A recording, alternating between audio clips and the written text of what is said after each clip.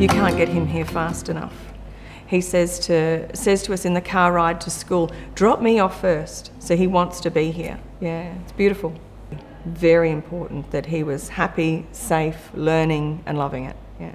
When you pick them up, they just want to come and give you a hug and say, can I play for 5 more minutes, Mum? You know, they want to be here. Every box is ticked. For me, if you're looking for a daycare centre that has caring staff that are loving, nurturing and still guiding your child in the way that they need to be guided for life lessons, food, nutrients, you know, the variety of foods that they get to have every single day. I don't know what else that I could give you to say that every single box is ticked for me and my children, obviously.